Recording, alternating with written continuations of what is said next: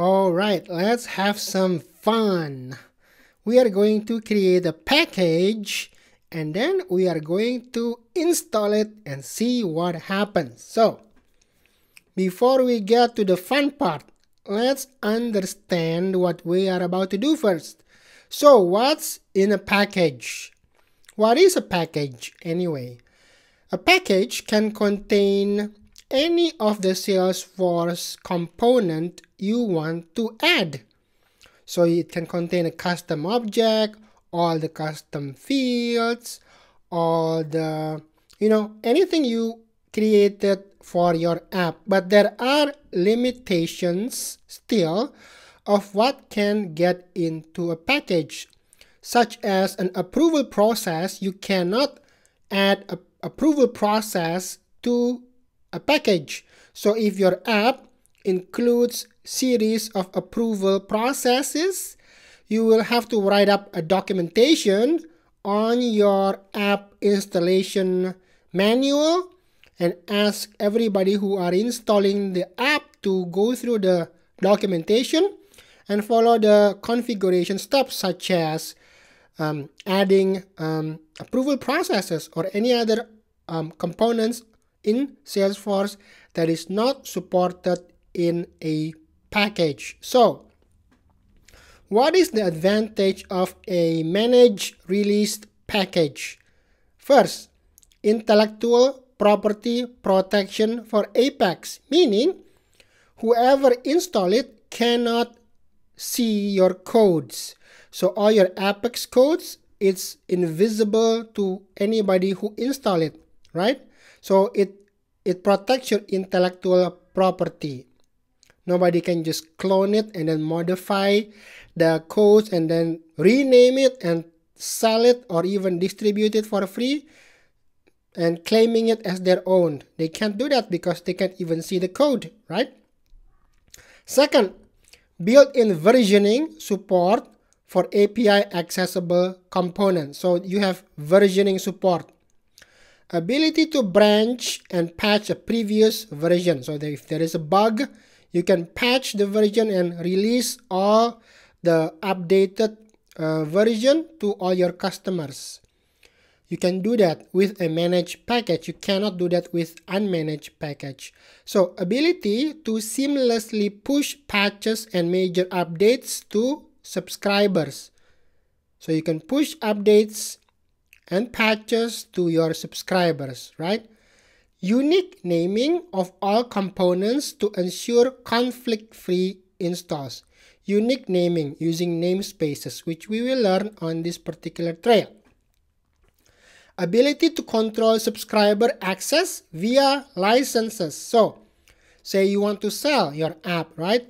And you have monthly subscription and you are charging your client maybe $5 per user per month, and you can manage that through licenses.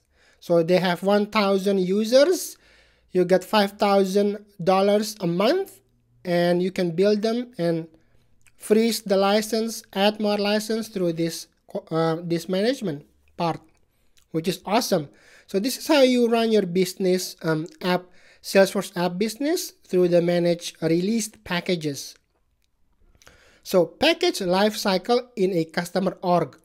So first, you publish version 1 of your app in a managed released package, the final version.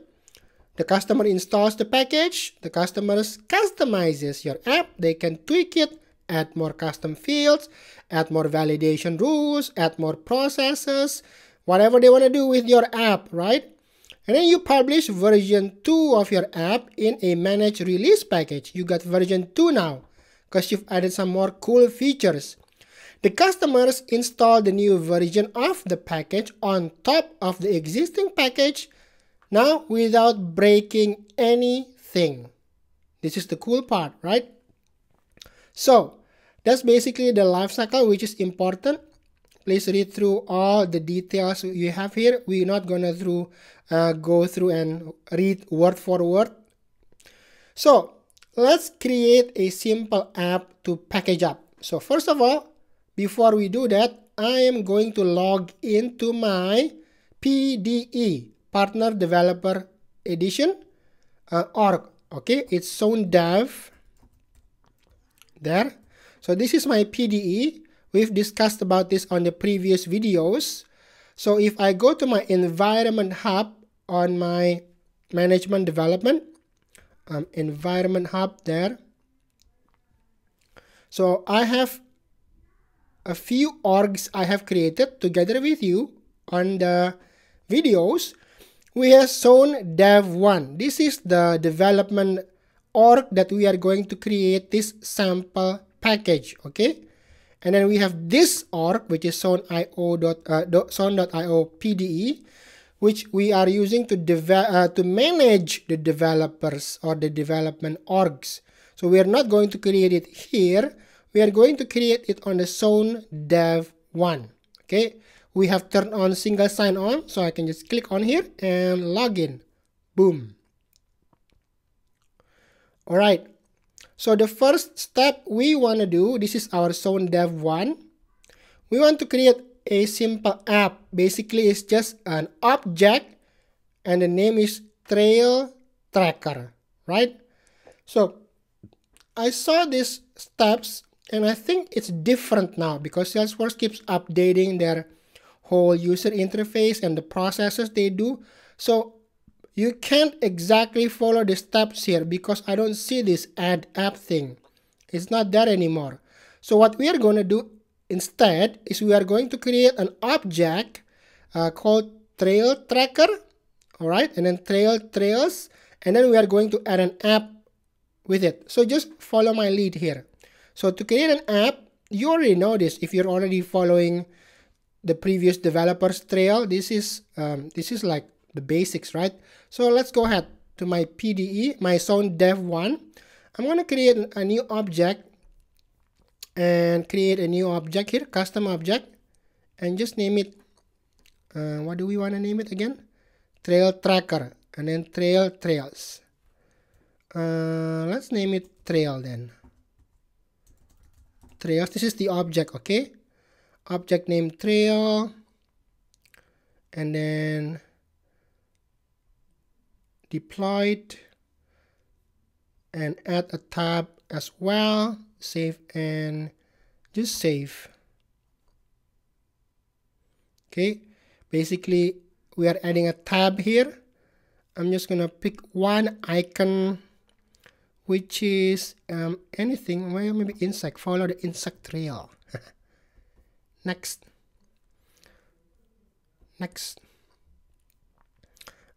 Include tab. Nope, we don't want there. We just want it on the new app we are going to create, and save.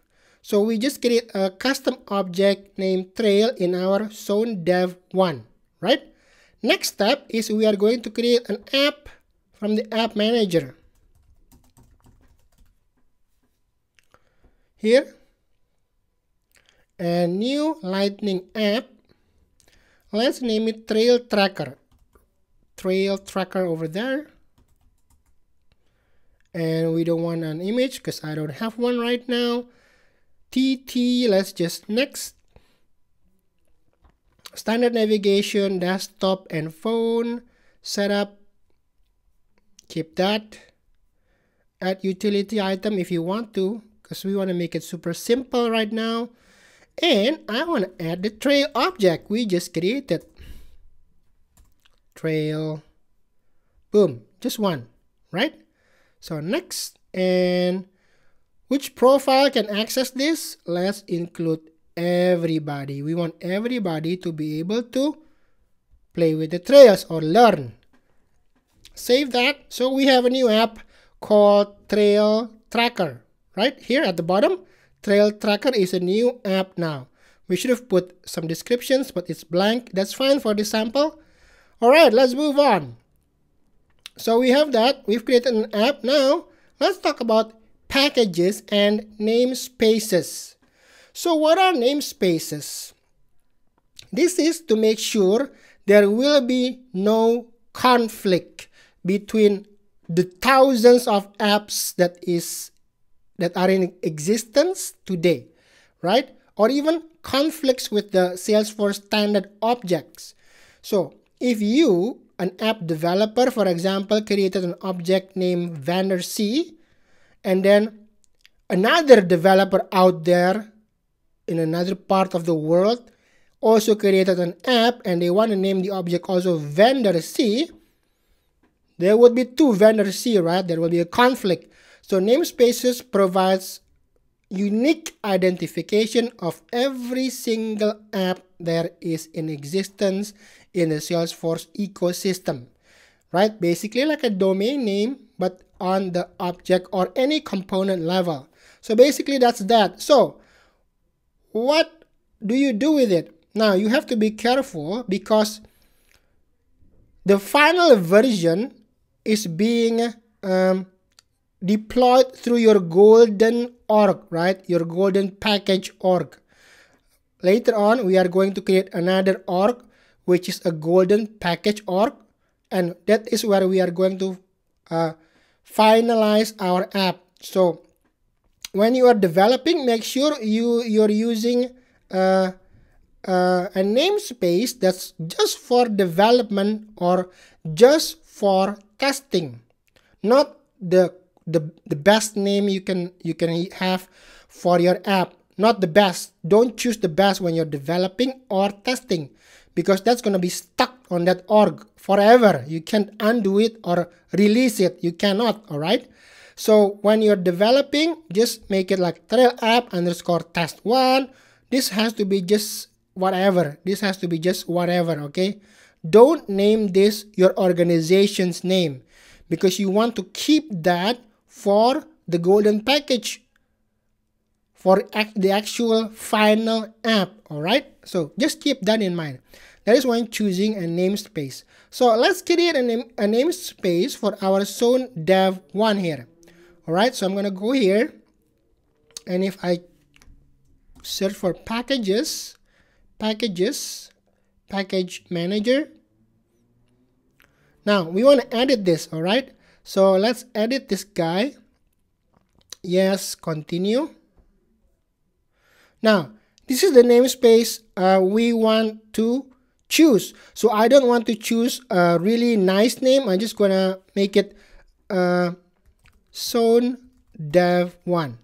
So make it obvious, because this is zone dev 1 as well. I'm going to make it zone dev 1. So the namespace is available. All right. So I'm just going to review my selections here and save. So zone dev 1, right? Now check out the trails here.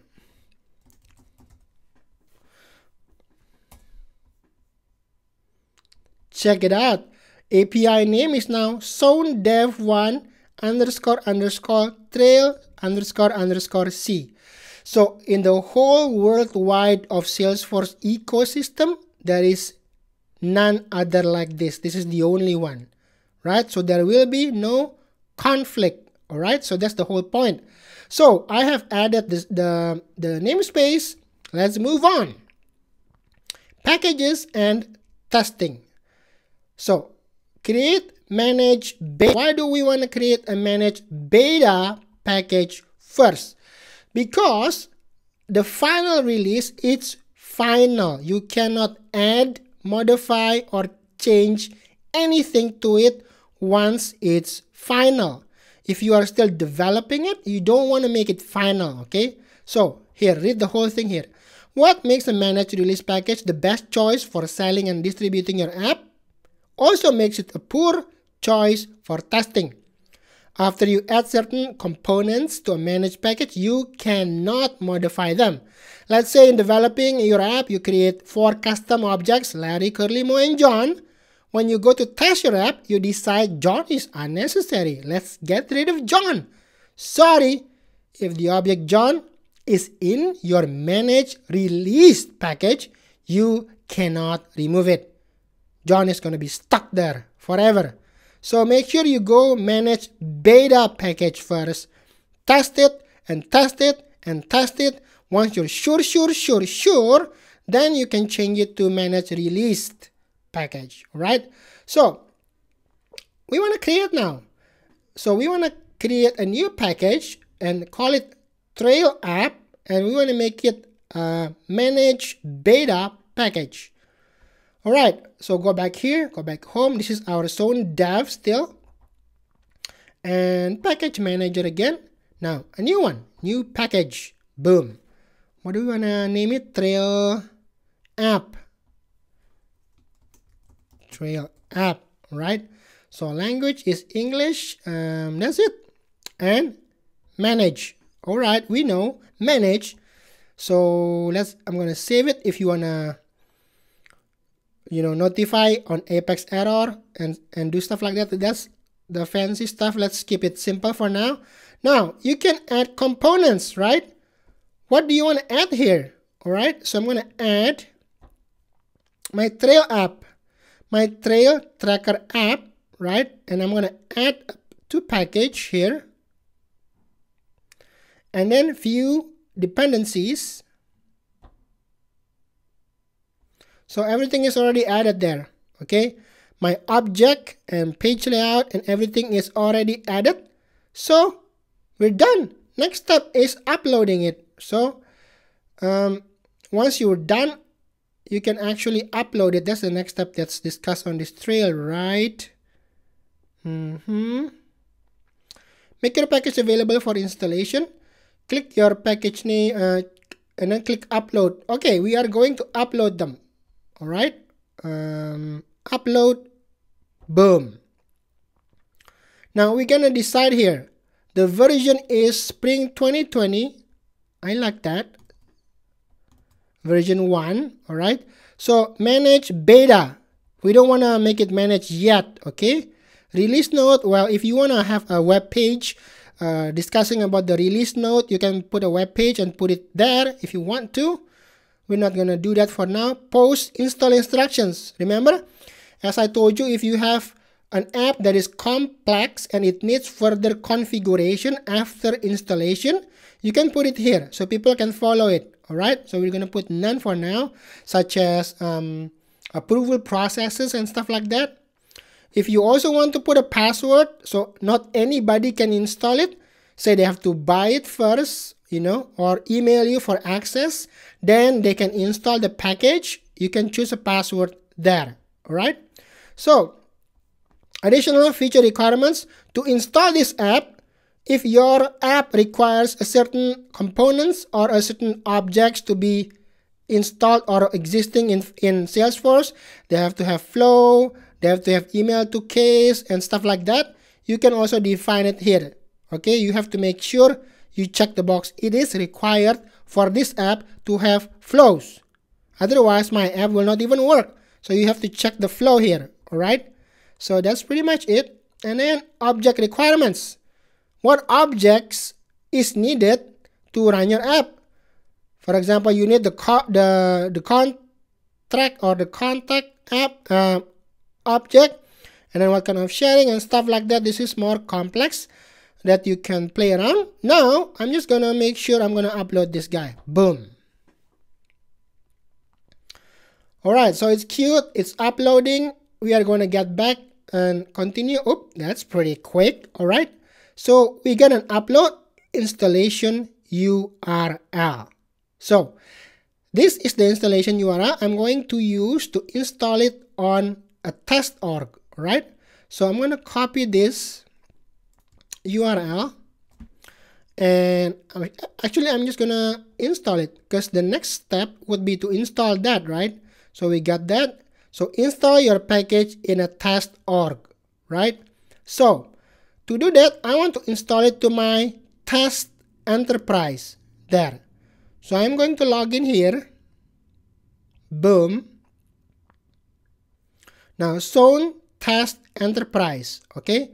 So if I'm going to install it here, the package, right now, if you go here, we don't have trail, right? There is no trail tracker because we haven't installed it, right?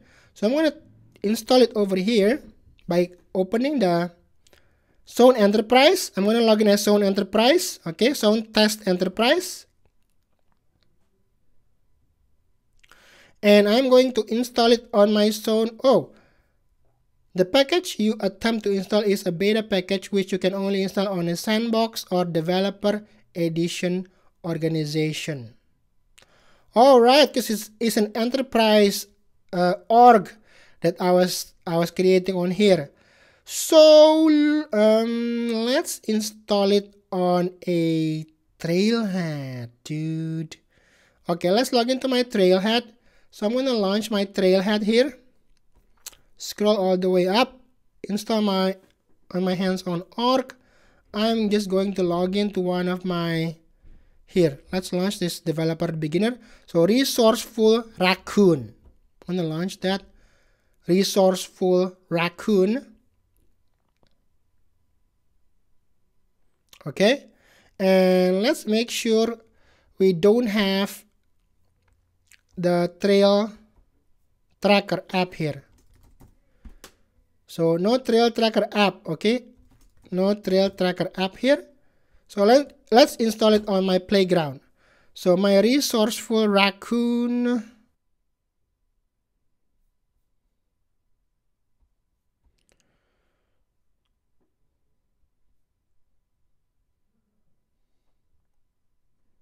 Okay, so install trail app by zone dev 1 to my Trailhead resourceful raccoon, and I'm going to install for all users, and then I acknowledge.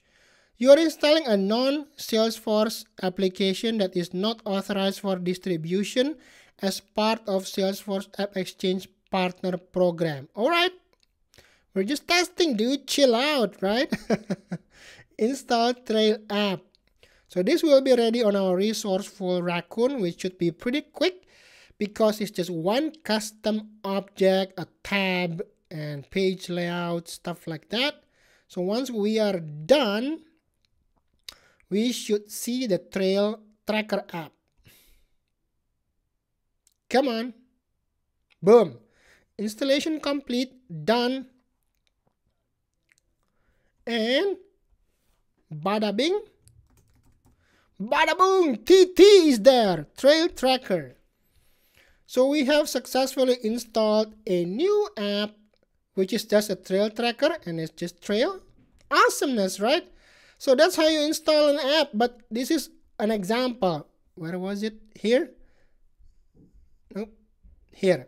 So you can create a very sophisticated app with your own visual force pages, you know, doing all kinds of awesome stuff, and then you can charge people $5 a piece.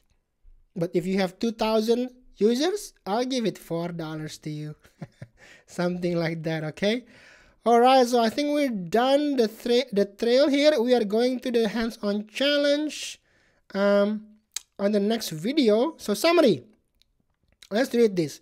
You must create packages in Partner Developer Edition or Developer Edition. To create the package, choose a unique namespace, but only choose the good one here. Don't use up your good namespaces on test orgs or you will be sorry. Use managed beta packages during the testing cycles because it's easy to modify their contents. Don't use the managed released one when you're not done developing. All right, so use a managed released package only for final testing. All right, congratulations, you have all the skills to use managed beta packages in your development cycle. This challenge gives you a bit more practice. We'll do this on the next video. Bada bing, bada boom. Hit that subscribe button and explore new Trailhead grounds and learn to implement the most useful and popular apps on the Salesforce AppExchange. And do yourself a favor, like this video and you'll be surprised on how much more you understand when watching this same video after liking it. Don't take my word. Watch this one more time after you like the video and see it for yourself. Bada bing, bada boom.